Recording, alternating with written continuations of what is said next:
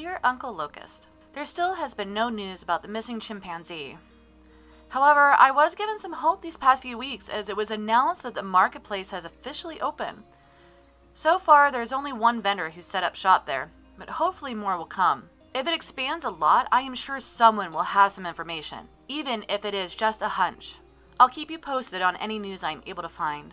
I do have some good news this time around though.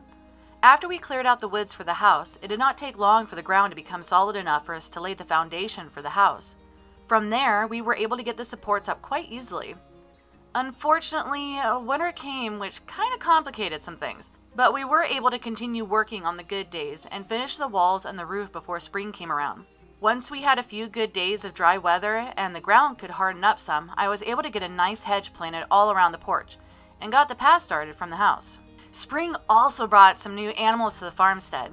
Lelith, one of the people who came on this expedition with us, was kind enough to donate a chocobo to get the farm started. Then I was really lucky to find a mate for it while I was out exploring.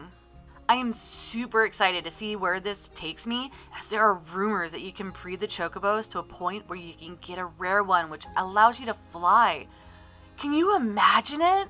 I can't wait to get the bridge in place and get started on the animal housing. For now though, the two lovely chocobos are hanging out in the front lawn where I get to enjoy their lovely cooing while I work on the house. Speaking of the house, I am in desperate need of some furniture. The house looks so barren right now. I have a local artisan coming in to work on the kitchen as that really needs to be the first thing up and running. However, I am at a complete loss for what to do for the rest of the rooms. Do you have any contact information for Cousin Ladybug?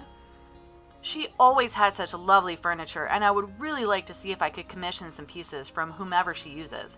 If you don't have the contact information for her, any kind of information on who to talk to would be great. After I get the kitchen in place, I plan on setting up an area for the hives close to the farmhouse.